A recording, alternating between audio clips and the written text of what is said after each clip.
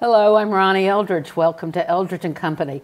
An award-winning author and distinguished professor in Hunter College's English department, Elizabeth Nunez brings us wonderful stories about the people and islands in the Caribbean. And in her new novel, Even in Paradise, Shakespeare's King Lear provides the outline, but she, in her beautiful prose, adds the components of race, class, and privilege on the lush islands of Trinidad, Barbados, and Jamaica. And she's my guest today.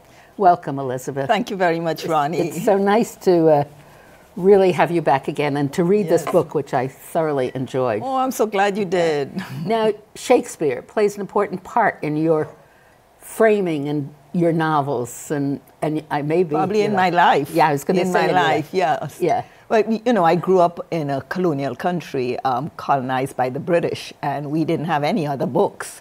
And so we read Shakespeare not as this scholarly writer in this way. We read him for his plots and the intrigue. Oh, how wonderful. Because, you know, here, I mean, I am so ignorant, I hate to say, about Shakespeare. I don't know how I went through so much education without being comfortable with him, but you're so comfortable, right? Yeah, I think teachers make people uncomfortable because Shakespeare didn't go to university, he didn't go to college, his father was a glove maker. What he did was read, which is what we tell our students to do. And a lot of his stories, including the one that that's based on that my novel is based on, King Lear, it was not original. He read that story in Holinshed's Chronicles about the English history, and he read about a King Lear who lived 800 years BC, and he said, well, that's a nice story. I'm going to write a play based on that story.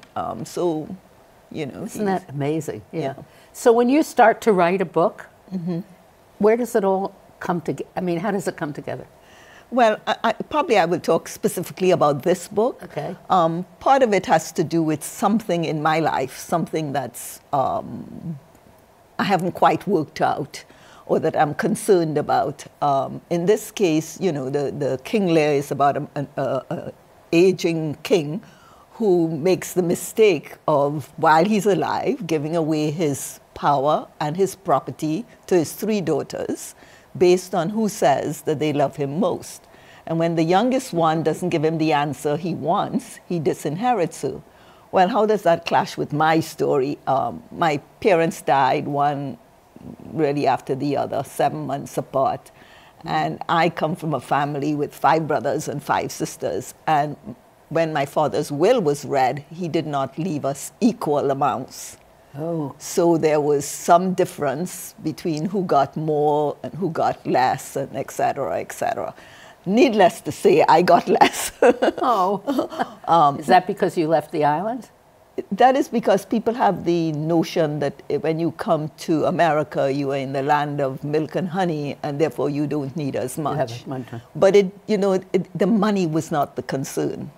The concern is that this parceling of the property or what he had equaled how much he loved which one the most. And I think that that is, to me, very much what Shakespeare was dealing with in his play, and it coincided. And of course, the big thing was that this year, 2016, is the 400th anniversary of Shakespeare's death. He lived 1564 to 1616. So it was a wonderful combination of things. That's so interesting. So your familiarity, you could see it in your life. Did your father, you don't think your father, though, parceled out the money? Based on who he loved? On love, yeah. I hope not. It's been about 7 or 8 years since he died, and I can tell you that at the beginning it was very hard to reconcile with sisters where we were extremely close together, very tight-knit, and that created a break. We are back again, but it took some doing. But I remember a situation where one of my sisters, who was at that time maybe 52, and another sister who was 54. Well, the one who was 52 had become Minister of Finance, And so my father is in his 80s, let's say 85 or so. And over the breakfast table, he had a picture of the one who was Minister of Finance. And when I came to Trinidad, the other one says, let's take that down. Let's take that down. Do you see how Daddy, he thinks he's only looking at her all the time. And she finally got me to take it down. And we said, okay, we put it by the bathroom door. But that wasn't good enough for her. We had to tear it up. So you put those things together, and I begin to see that it never stops. That children want to be loved 100% by their parents. And a mistake a parent can make is to show that they love one child more than the other. And I think this was Lear's mistake. That's so interesting. Did the men do as well as the women in the will? I'm just so curious. I can't. Not really. Someone, he knew which one of my brothers probably needed it the most, and he gave him the most. Do you teach creative writing? I do. I teach, and I have to tell you, Ronnie, that my education has been in literature. It is no accident that my dissertation many, many moons ago was on one of Shakespeare's plays, The Tempest, and I actually wrote a modern-day version on that, Prospero's Daughter. So I sort of preferred teaching literature, but when I came to Hunter, approximately 6 years ago, the chair wanted me to teach creative writing. And I came there struggling, resisting a bit, but now I love it. Go on, I'm sorry. Probably my resistance was, that you have a group of students who are looking at you and thinking, you're going to show me how to write a best-selling novel. I'm going to do that. And the fact is that it's hard work. Do they have to read a lot also? Yes. This semester, for example, I'm teaching it, we're coming to the end of the semester. They had to read 4 novels. And for each of the novels, I'm not asking them to analyze it as literary criticism. I'm asking them to look at the technique that the writer used. I'll give you an example. I had them read Great Gatsby. And what I want them to look at is not so much the story, it's the point of view, how Gatsby uses that first person who's both an observer and a character. And do they have to write the way you did, something in the same kind of framework? Then they have 3 stories that they have to write. And when they write, each story that they write, I edit.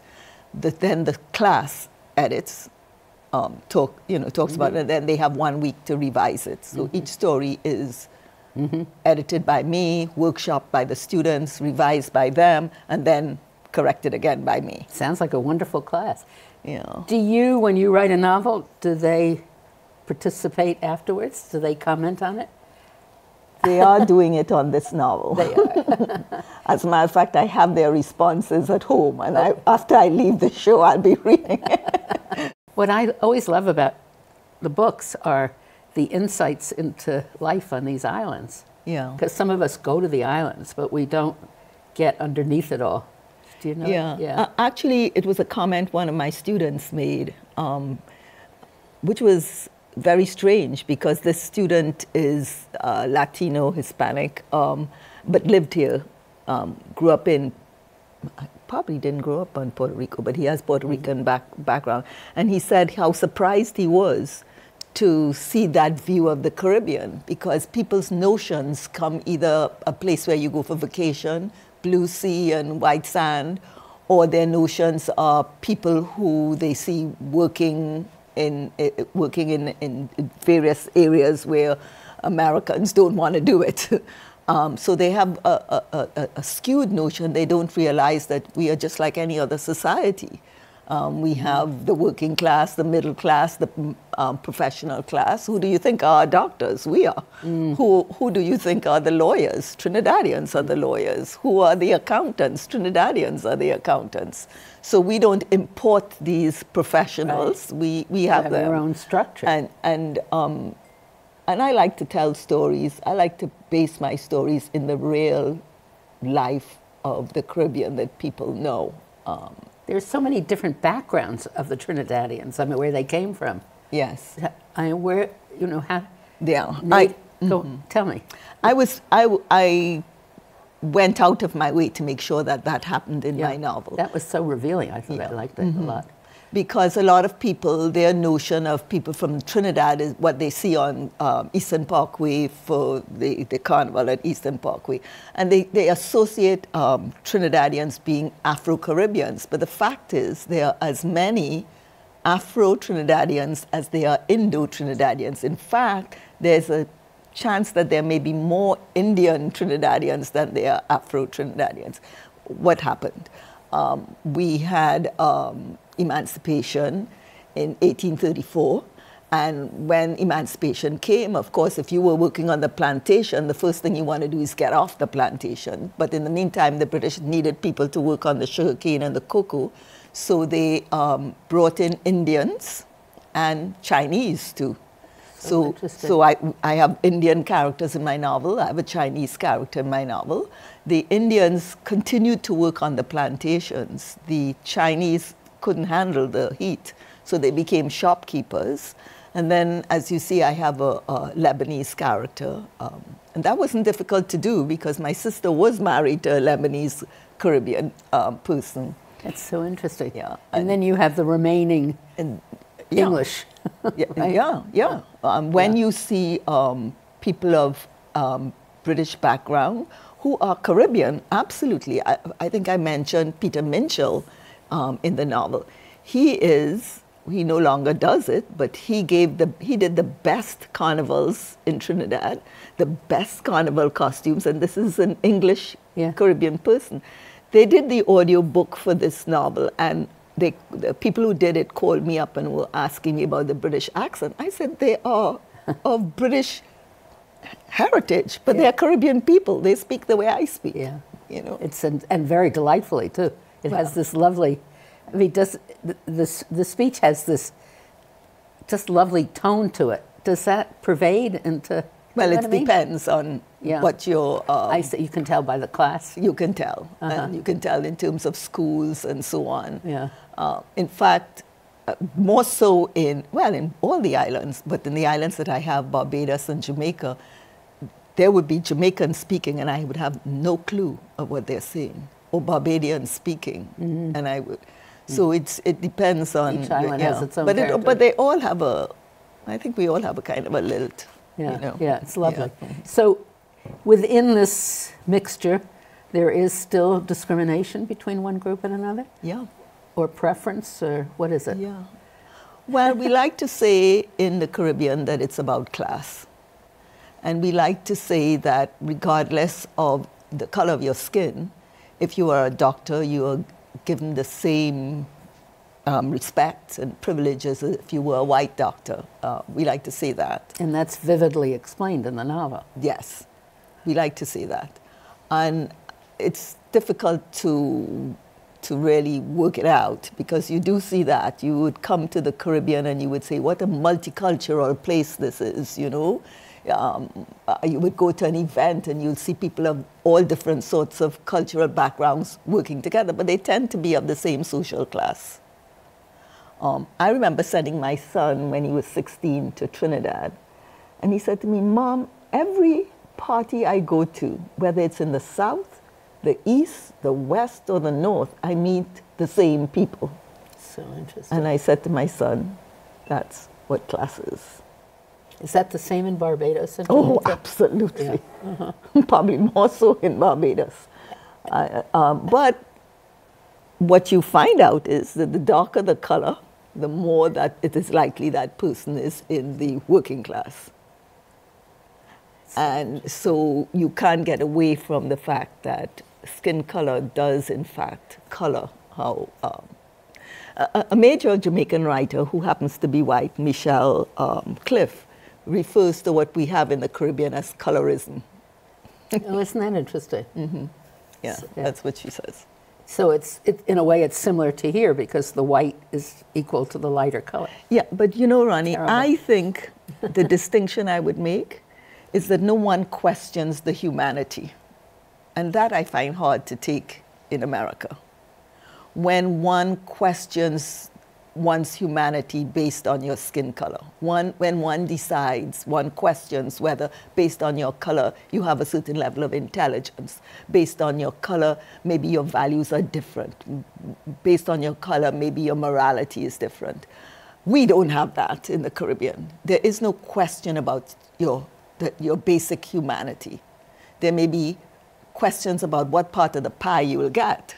When you say humanity, what do you mean? I mean that the possibilities open to me as a human being and the values I have as a human being are not judged by my color in the Caribbean. Here, and this may not sound right, but we were having a department meeting and one of the faculty said, a white faculty, male, both were important, male and white, said, you know, it doesn't matter, I don't put PhD next to my name because, you know, I don't need to show off that way. And I'm dying to tell him that when I taught at Medgar Evers, yeah, I didn't need to. But when I taught at Hunter, yes, I did. Because the first thing that happens is what the students see is a black female in their class. And that goes along with all the associations that they make with what I am capable of as a human being. So I have to convince them that not only I am their teacher, but I have written 10 books at this point, and I have a PhD. And Look at me, yeah, right. Yeah, and I've written many scholarly articles. So that's the difference, I would say. What's interesting is that you're comfortable at Medgar Evers because women normally, I mean, you know, we always say we have to talk louder. Mm-hmm. We have to be better prepared. You know, Bella Abzug had to wear the hat in Congress, so when she was a lawyer, so people wouldn't think she was going to get the coffee. I mean, it's interesting that in your own company. No, at Medgar Evers I don't. No, I'm saying that you didn't feel the need. That's right. Yeah, but is that because the world was of so much color? No, I want to bring it back to the difference that you were asking me about race and class in the Caribbean and here in the United States. And I have come to this conclusion that that we do have the whole problem of shades of shades of skin and so on, and definitions of beauty. But I think the essential difference is that one's humanity is questioned in the United States based on your color.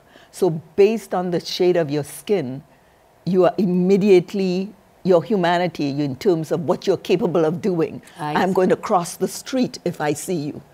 Because I think people who have that shade of skin are more prone to crime. I am going to question whether you have the intelligence when you come to my classroom. That piece does not happen in the Caribbean. One does not, your basic humanity is not a device dividing. It may be economic. Yeah. It may be in terms of whether you're beautiful or you're not beautiful. Yeah. But it is not that you are not capable. That you can't. I don't know how to explain this except to say I feel that. I mean, I was just in Trinidad in December for the holidays, and I felt it so absolutely. People didn't know me. I can walk around the savannah in Trinidad. I can walk on the beach. They don't know I'm a professor or a writer. But there is a difference in It's something, isn't it? Yeah. So it's not just that... It speaks poorly for this country. Yeah. Yeah. Yeah. I mean, I think we are on our way. But just recently, my son told me a joke that he was in a party with more white guys sitting around talking, and they made a joke to him that they all laughed at. I'm not going to repeat the joke.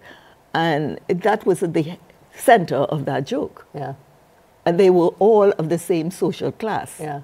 That wouldn't happen in the Caribbean. They were all of the same social class. The only difference there was my son was black. Yeah. And they made the joke, and he was so offended by it that he came over and he said to me, he says, "Mom, what do you think of that?" So it's just... I know what you mean. and of course now we are here in 2016, and it's raising its ugly head. It is. It's amazing, isn't it? Is education readily available Yes. to everybody? Yeah. Well, I will confess that I am not a Bernie Sanders supporter. Right. However, I do absolutely agree with him that education should be free. Now, as much as you may want to call Trinidad a third world country, education is free from cradle to grave, which means elementary school, which means nursery school, which means college, which means university. You don't pay. So your only problem is, can you afford to go to live? Not the affording isn't the tuition or the cost of education. It's the ability to. Yeah. Are you have a bed studying and your food. lessons? Yeah. Right. Are you studying? Yeah. So long as you're studying and you can pass, you can. Why do can you refer to it as a third world nation? No, I was just You putting didn't that. mean it. You were I'm just putting being, air quotes in it. All right, I hope so. No, I was putting it like that's how it's perceived. But Trinidad in no way is. We have oil. In Trinidad, Right. Well, oil isn't going down the drain right now, but Trinidad is not one of the islands that depends on tourism. It may have to. So let's talk a little about the book. Yes. Because you touch all the bases, but the major thing is really love. Is that really parental love? Well, I'll tell you. Acceptance? I'll tell you a little bit of the difference. Jane Smiley, of course, wrote a book called 1,000 Acres, and I should be so lucky to get all the awards she got for it, including a movie. And it seems to me, was concerned about the same thing. Why were the two older daughters of the Lear equivalent such wicked people? And she came to the conclusion that the father had sexually abused the eldest daughter and the middle daughter, but the middle daughter had blocked it out. So I'm kind of, in my novel, I'm working with the same thing. Why were those two girls so wicked? I came to a different conclusion, and my conclusion is that those two girls were so wicked because their father had made very clear that he preferred his youngest daughter. And so I actually have a little quote from Shakespeare where he says, where the eldest daughter says to the middle daughter, "He always loved our sister most, and with what poor judgment he hath now cast her off appears too grossly." And that's in Act 1, Scene 1. So to me, my novel works on a father who shows a preference to his youngest daughter, and then what do the two older daughters, that kind of resentment, is that possible? Yeah, and then the younger daughter, though, is so honest.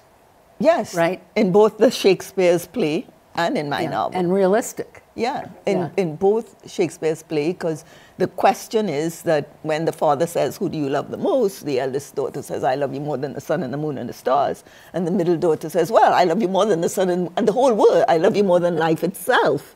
The eldest daughter, comes back. And when he turns to the youngest daughter and he says, "Well, come on, you are my joy, the apple of my eye. Tell me how much you love me." And she says, "Well, my two sisters have husbands. And when I have a husband, I'll have to share my love with my husband." So the father says, "Well, how much?" She says, "Half." And he goes berserk. So for me, the question in Lear is, Shakespeare's Lear is, why does he go berserk when that's a reasonable answer? Not only is it a reasonable answer, it is an answer that is supported by the Bible. You leave your family and you go with your husband. Why does he go? So I think in 1,000 Acres, Jane Smiley's response is, he goes berserk, and the sisters go crazy because he had sexually abused them. And I feel that he goes berserk because that's the daughter he loved the most. And he didn't expect her to say half. He expected her to say even more than the other two sisters. Right. And the two sisters, when they get together, the two older ones get together, that quote I just read, They have to do everything to try to, what? Well, they're terrible to the younger sister. They resent it. They resent all the love she's gotten. And their resentment takes, in my novel, their resentment takes the shape of trying to get everything. They want everything. They want her to be disinherited. They want to get the house. Because, of course, a lot of the novel, the paradise here in the novel is Barbados. And the father has this big house with 2 promontories on either side. And the 2 older sisters says, well, this big house facing the beach would make a nice restaurant, and then we could have a condos on the side. But the father's left the big house for the younger sister. And in the meantime, you also discuss race. Very much so. And even the relationship between Lebanese. Yeah.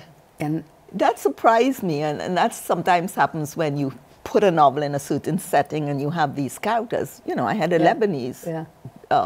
Because I wanted to show how multicultural Trinidad is. But once I did that, I was now in what's going on right now. Right. With the Iraq War, the consequence of that, and attitudes towards people, that it spreads even to the Caribbean, attitudes towards people who have the Muslim faith or people who come from that part of the world. So that ties up. Right. And then we have race. That. And you even touch poverty and the fear of it. Yes, and then that was really interesting. Tivoli Gardens and well, for each of the countries that I went to, the islands. I mean, in Barbados, Barbados makes its money on tourism, and if you go to Barbados, especially what's called the Gold Coast, going up to the north. I don't know my right from my left, but going up the west coast of Barbados, you see these big mansions. Tiger Woods had his wedding there. But the point is that all beaches are public beaches. How do they get those beaches to be spread out with all those umbrellas and whatever? How do you get there? The law says they must have an access pass, but if you drive down the road, you can barely see that access pass. That's a universal problem. It is a universal problem. All over, yes. Now, in Jamaica, the problem is different. It's the problem of drugs, particularly in Tivoli Gardens. And I focused on a notorious drug lord, Judas Coke. And It was like Robin Hood. That he is a kind of a Robin Hood. That is correct. And what I found out is that 72 people died to protect him from the law. Well, all I can say, we've come to the end. Oh, wow. I didn't read. But I think we've shown the richness of this novel. Thank you. I hope that people will read it. And we're looking forward to your next one. Thank you. You already starting? You're thinking. I'm thinking. I'm thinking. Thank you, Elizabeth Nunez. Thank you very much. Thank you.